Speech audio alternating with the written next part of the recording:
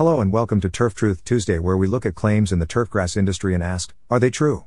If you're new to the channel, you may like to subscribe to be notified of new content. The video today was difficult for us. These videos are more fun when we critique people who imply they are experts, but actually know very little about soil and turfgrass nutrition. To the contrary, Heath seems like a truly sincere bloke just doing his best. Shane operates his own YouTube channel, and the content of his recent video is almost entirely inaccurate and has the potential to mislead the public. So we chose to do this video in the hopes that Shane sees it, realizes where he went wrong, and changes his management practices accordingly. Now let's turn on the BS counter and get started. So you're wondering, how often should I fertilize my lawn? Stay tuned because we're going to talk about it. What's up YouTube, it's Shane Heath here and I'm back with another video. So now it's been about 37 days since I threw down fertilizer last, and it's time to go again. So I've got two bags here I'm going to show you. We're going to go over the difference between the two. One of them is a Walmart brand because I think there's a lot of people who are like, oh, let me just run to Walmart, it's cheaper, let me buy a bag of this. But I'm going to show you the true insight here of it's not really as cheap as you think it is. All survey said! You definitely picked the wrong fertilizer to compare to the Flagship blend. Because actually, it is the Flagship blend that is more expensive than the Walmart blend. We will get to that in a moment. He shows some mowing footage for the next few minutes. Let's skip to the good bits. This is what you came for. You should fertilize your yard every 30 to 45 days. All survey said! Of course, fertilization intervals will differ depending on many factors including location, time of year, turfgrass species, and desired outcome. In addition, a study published in Environmental Research Letters found that between 30 and 50% of homeowners don't apply any fertilizer at all. The study also reported that there is widespread satisfaction with the quality of the natural environment in the American residential macrosystem.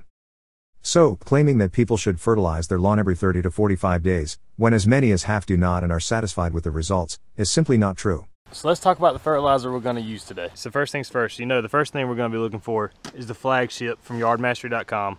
Great product. We'll see about that. It's the 2406, it's got 3% iron, and it's also spiked with Bionite, which from what I understand it's kind of like Milorganite. And then your Walmart brand is going to be your Expert Lawn Fertilizer. It's 2% iron and it's a 3004 is what it's going to be. So here, 14 pounds versus 45 pounds. This covers 5,000 square feet, this covers 15,000 square feet. This was like $16 I think for this one bag. All survey said! Walmart has the 14-pound bag priced at $9.92 and the 42-pound bag priced at $28.86. So if you tripled this for what you would need for 15,000 square feet, you come up like $3 short of what this bag of Flagship costs shipped to your door. All survey said! The amount of fertilizer differs between these two fertilizers. So, let's balance everything out and see what we find. The 14-pound Walmart bag costs $9.92. Whereas the Flagship fertilizer costs $54.99. To compare these on a pound-per-pound basis, we simply divide the price by the pounds and we find the Walmart fertilizer costs 71 cents per pound and the Flagship costs $1.22 per pound.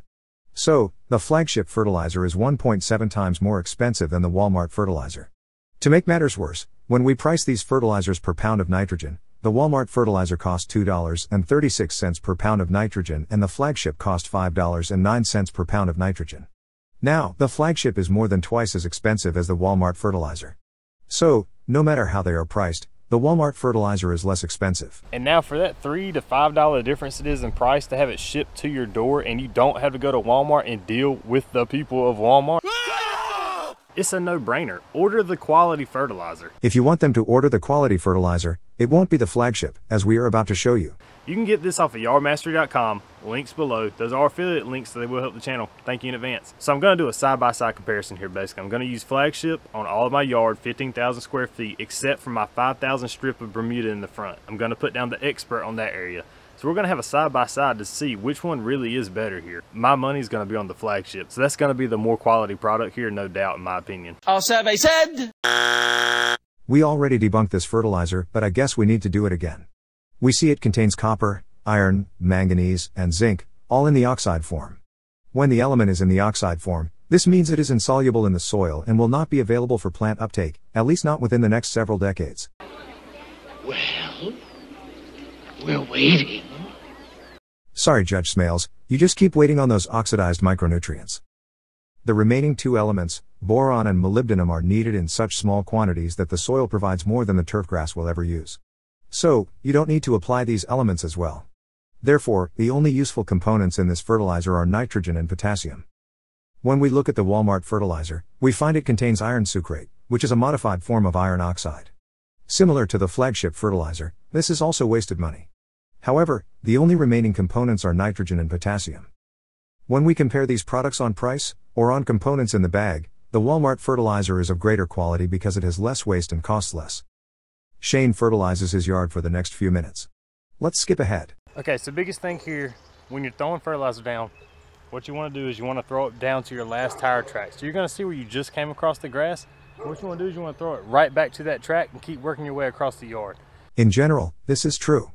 Well said. Now me, normally I like to start on a lower setting, and I'm not afraid to go one way and then turn around and go the opposite way in the yard to make sure I got a good even coverage down. Great advice. And now if you haven't thrown down your first bag of fertilizer yet, and we're already on our second bag for people that's been keeping up with it, don't be afraid. Get out there and go ahead and get that first bag down. Just start from there and keep up for the rest of the season. And now when it comes to fertilizing, you're gonna see there's a lot of people that just get out, throw a bag of weed and feed down in the springtime, and then they're done till probably the end of the summer, then they throw another bag out. Every 30 to 45 days is what you're going to need to really push your lawn to the next level. The way in which Shane made this assertion here may be true. To result in a higher quality lawn than would occur naturally, applied nitrogen may be required every 1 to 2 months. But, the blanket assertion Shane made earlier that you should apply fertilizer every 30 to 45 days was not true. Let's not forget, many people do not apply any fertilizer and are perfectly happy with their lawns. And you'll see when I was up front here, I made sure that I went back and blew off my driveway and my sidewalk. You don't want any fertilizer sitting on your concrete. It's going to stain if it gets wet. Plus, you paid for it to be in the yard. Get it in the yard. We completely agree. Leaving any fertilizer on impervious surfaces will increase the risk of environmental impairment. And now make sure you hit subscribe. Stay tuned because you're going to want to see the results of this. That video will be coming out. I'll probably give it a week or two, and then I'll do a video, probably 2 weeks. We look forward to it. Unfortunately, Shane applied one fertilizer to his backyard, which is zoysia, and the other to his front yard, which is Bermuda. So, any observation Shane makes will be useless. However, if Shane applied the same amount and form of nitrogen, we think it will be Shane who will be surprised when he sees the results. Well, there you have it, another turfgrass video thoroughly debunked. We do apologize to Shane if he is offended. You do seem like a nice person. But you are way off on this. Please don't forget to subscribe if you would like to be notified of future content. We hope everyone has a great week, and don't forget to check back next Tuesday for more Turf Truth fun. See you then.